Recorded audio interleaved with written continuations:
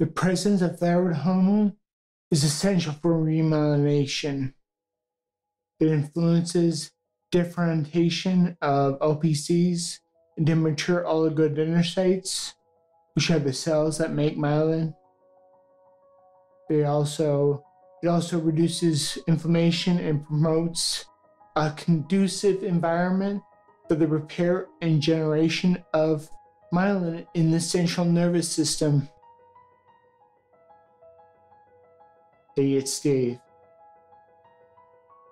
T4 is one of a small group of thyroid hormones, including T3 and thyroid stimulating hormone, which I have decided I'm going to start keeping track of. I have my blood taken every few months. Most T4 is converted into T3 in peripheral tissues, such as the liver and kidney, as well as muscles. The reason I'm starting to track my thyroid hormones is because I want to stay safe. I recommend you do the same thing. I feel like I'm trying to thread a needle in a very, very small hole. You don't want too much, but you don't want too little. I have been consuming iodine since 2018. But after my first test of this, it was painfully clear that it wasn't working as well as I thought it was. So I decided to switch to a different iodine solution. It's called nascent iodine. Nascent iodine is often claimed to have higher bioavailability than iodine, and many say that nascent iodine is more readily absorbed and usable by the body, allowing efficient utilization up here in the central nervous system. So when I was at my doctor's for that hormone check, I brought this all up with him, and he was vehemently against what I was doing. He was so insistent I shouldn't supplement iodine at all.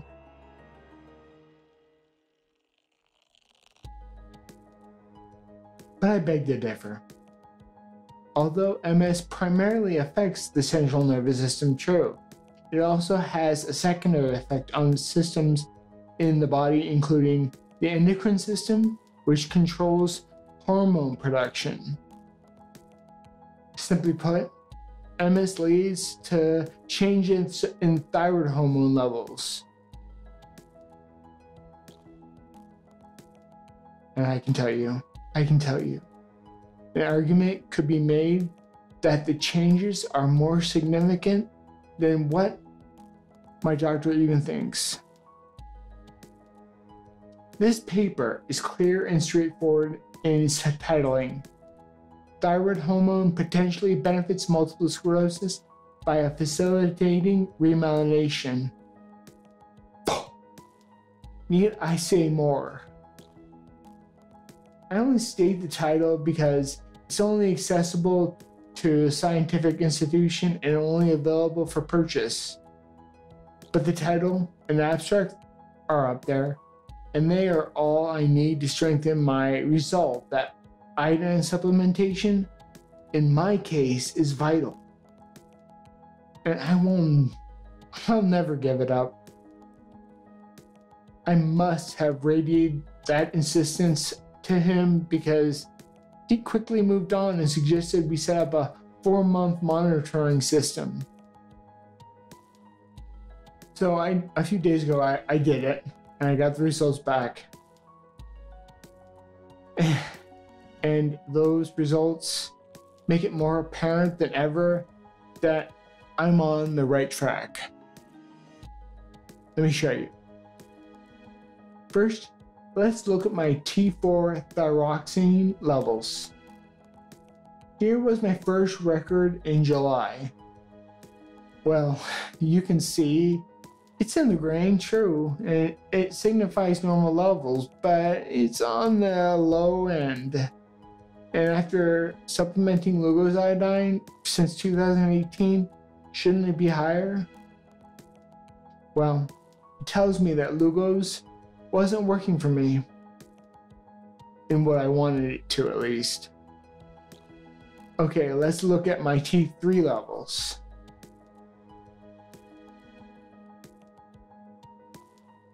What they recorded is different between the two different times I've had it done. One was free T3 and the other was total T3. And those numbers are a little bit different, but the graph range shows more than just the numbers. It appears T3 is the same as T4. It's just scratching the bottom in July. Before I ate niacin iodine, now it's smack dab in the middle, right where I want to be. So last but not least, thyroid stimulating hormone, or TSH. Well, TSH is the counterbalance your body employs to make sure your hormones are stable. The concentration of thyroid hormones, T3 and T4, in the blood regulates the pituitary release of TSH. When T3 and T4 concentrations are low, well, the protection of TSH is increased. And conversely, when T3 and T4 concentrations are high, TSH production is decreased. But here, the glaring dilemma appears. In my July reading, both my T3 and T4 were low, and my TSH was anything but high.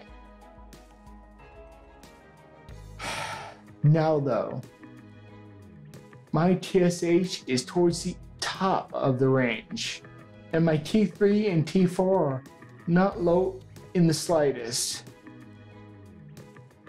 I believe everything is high because my brain is using all the hormone it needs to make new myelin.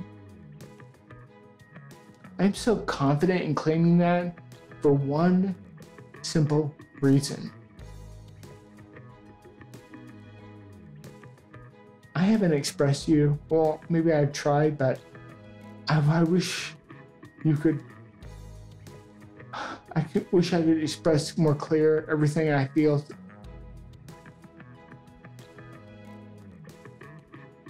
It's like a million little things are going off in my head. Little changes, amazing changes, just tiny things. The past few months have been eye-opening. But it's ramped up just in this past month.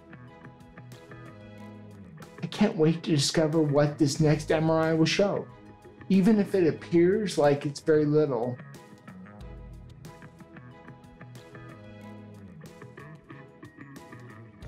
Do you have a guess? I don't know. I mean, I definitely care. Don't get me wrong, but I don't care.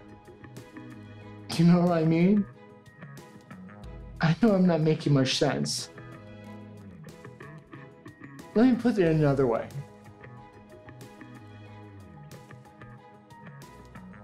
More than any other time since my diagnosis in 2004, I feel what the MRI will say matters very little because my MS feels so good. If this isn't remyelination, I don't know what is. To me, it's just simply undeniable. Thanks for watching. Make sure to like and subscribe so you never miss a video. Until the next one.